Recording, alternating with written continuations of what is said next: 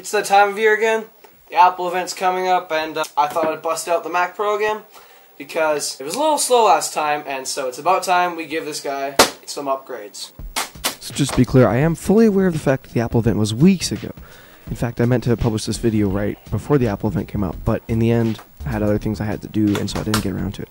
Regardless, at the moment, I'm going to be removing the original 7300 GT graphics card, as well as an extra slot cover, and both RAM trays.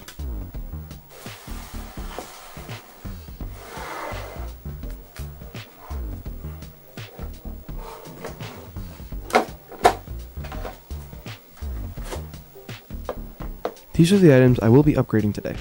I bought 16 gigabytes of RAM, a new graphics card, and an SSD, and also the power cables for the graphics card. You will need 66.7 MHz RAM and fully buffered DIMMs for this upgrade.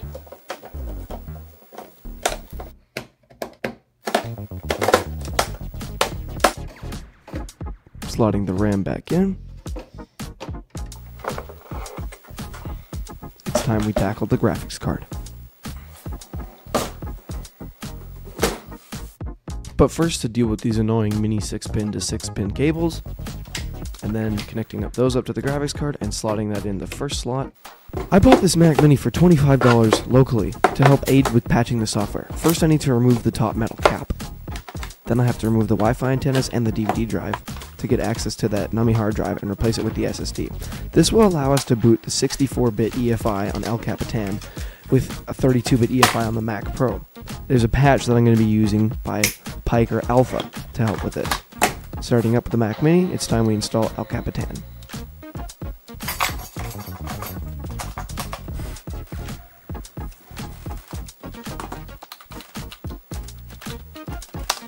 I decided to skip over this part because it's really boring, but with our SSD prepped, it's time we insert it into the Mac Pro.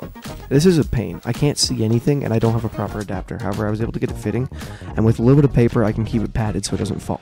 Now reinstalling the PCIe slot covers and the case.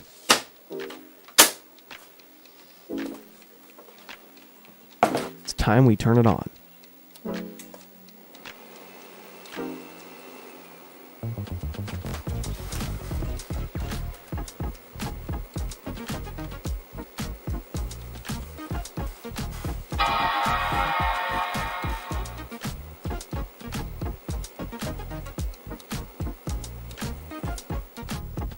But oops, it looks like I forgot to turn the monitor on.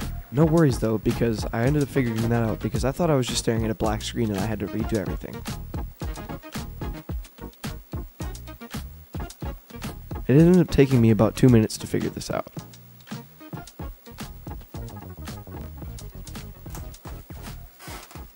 And there we go. Now it works.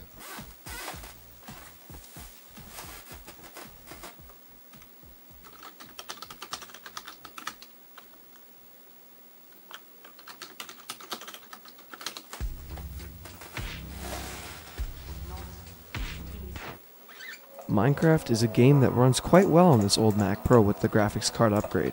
This is Minecraft 1.16.5. It's surprising that it's all supported, but that's considering El Capitan still supports Java 8. Newer versions aren't supported.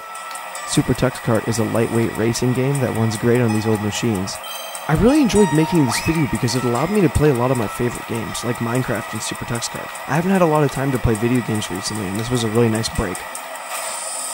Does not make you a better driver if you upgrade your computer though, that's for sure.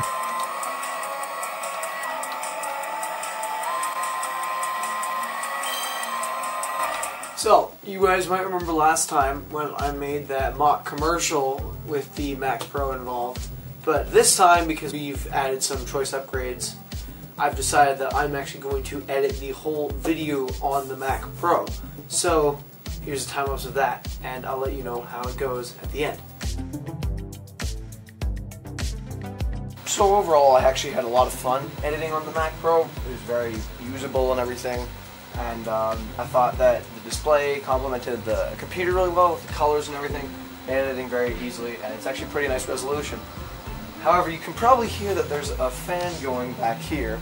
The GPU I put in there, the HD 4870, is known to run really hot, and I had a bunch of issues with the computer crashing and artifacting on the screen, so I had to jump the fan wires to an external power supply to make them run at full speed.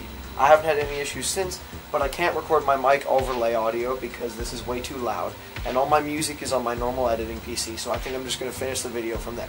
But from all the video stuff, I did that all on here. Yeah, look at that. Look at this mess. Jump fan wires and now it turned off, so my computer might crash. Oh good, it's back. Anyways, I thought it was very fun to edit on this computer. Well, I didn't really have anything planned for the outro of this video since I actually just sold the Mac Pro. I know this footage was recorded weeks ago, and I intended to get it out before the Apple event, but I didn't actually have a chance to. But I definitely got some shenanigans coming up, and I guess time for throwback to another video. So I guess why don't you watch if you want to watch the previous video on this Mac Pro, that video was here, and well, let's not talk about that. For this one, I'll just throw back to my Linux gaming video. Anyways, that's all I have to say, but all I can say is I got some really exciting stuff coming up with more Mac shenanigans. I'll hope to see you all in the next video.